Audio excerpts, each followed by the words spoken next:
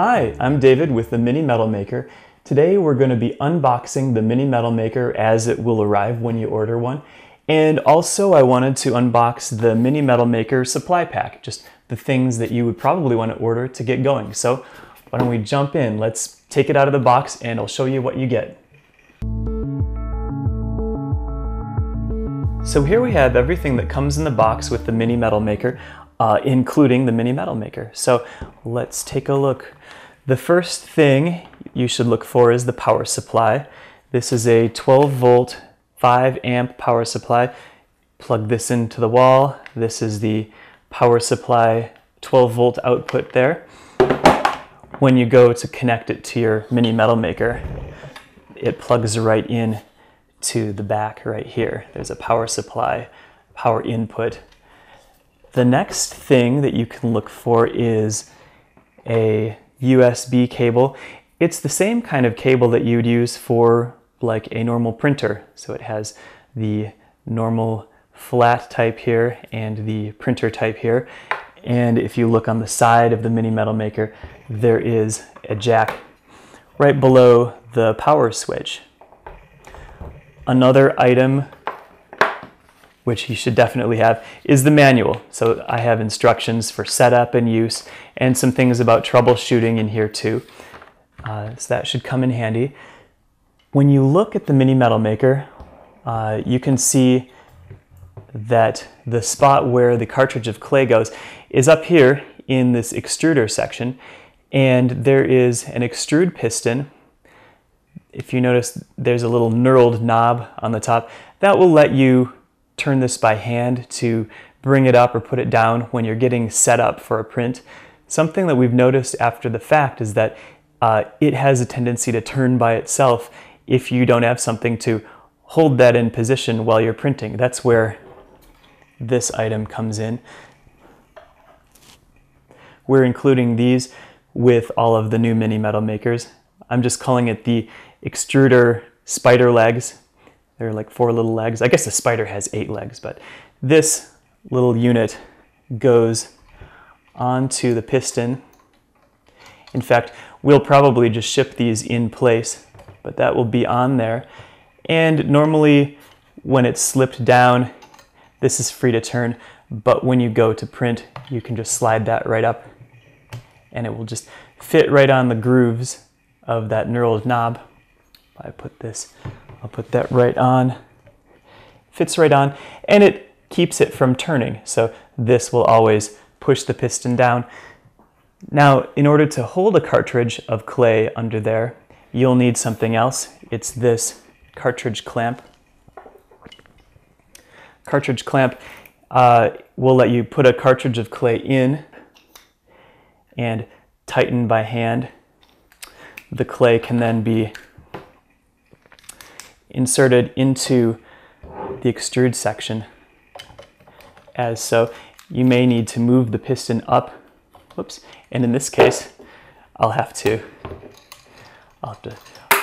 take the spider leg off, slide that right on up, put this little guy back in, get that ready, and then this is an awkward position, we're looking at it sideways, but this will just go right on in. You can turn it and it will tighten right into place underneath the piston. It's meant to be easy enough to do by hand. You don't need any special tools to do any of this. And then I could turn this by hand until you're right down, seated against the piston and ready to start. And then I would just slide that right up. So that's why we have all those pieces. The Mini Metal Maker alone, if you don't get the supply kit, will actually come with a couple of magnetic build plates too. So these are vinyl square magnets that are specially cut to fit on top of the build plate of the Mini Metal Maker. It lets you print and then easily change one out for another. So you don't have to wait around and let your print dry before you make a new print. We'll let you do your work and keep working. And the last thing is the Mini Metal Maker will come with a 2.5 millimeter Allen wrench or little hex key. This is important. It's actually the only tool you'll need to adjust anything on the Mini Metal Maker. And really the main thing you'll adjust is the leveling. So if you take off the build plate, there are 3 leveling screws, there, there, and there. And you'll see in another video how to adjust the leveling so that when you go to print, the tip is at exactly the right level and everything works out great. The next thing I wanted to show you is the contents of the Mini Metal Maker Supply Starter Pack. So when you order the starter pack for the Mini Metal Maker, you'll get 3 of the tubes of bronze clay. This is Bronze Paste 3D by Metal Adventures. Looks beautiful when you fire it and finish it. Looks very, very golden in color. You'll get 8 of these magnetic build plate squares, so vinyl squares.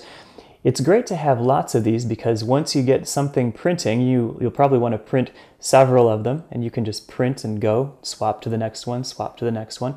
It makes life a lot easier. You don't have to worry about running out of them. You'll also get a little pack of 5, there's one here also, 5 of the nozzle savers along with a pack of 25 20-gauge extrusion nozzles. These nozzles are technically disposable, but why throw something away if you can just save it and keep using it? The nozzles will eventually clog if they're let to dry, so what I like to do is print for a while with the tube, and if you have clay left for another print, instead of taking this off and having to change it, put a little bit of water in one of these vinyl nozzle savers. You can just pop that right on the end, put this whole thing back in the refrigerator. That's something that's also important. The metal clay, and we say this when we sell you the clay, you should keep it in the refrigerator when you're not using it. It actually flows better when it's cool or cold, just the way that it's set up. This is the cap for the tube, so if you want to store it for a long time, I would recommend just putting the original cap back on and put it on tight, finger tight. Don't use pliers. The clay also, if you notice when you pop the cover off, there's a wetted cotton ball in the end, and if that's wet, you can be sure that the clay is not drying out in the tube. Just make sure this has enough water to be moist.